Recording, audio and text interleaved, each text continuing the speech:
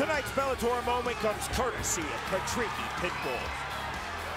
He's just can't keep up with Rickels. Nice left hand. That hurt him. That hurt him. Pitbull needs to take advantage of this. Catches the kick to the inside. Rickels firing back. A big left hand. Pitbull looking to finish, and he does. That is it. Pitbull just would not let him off the hook.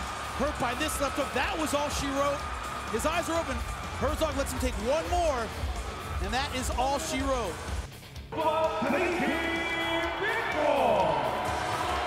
For the latest Bellator news and information, it's Bellator.com. Next Friday, it's the feared Russian champion versus the American underdog. You want this belt?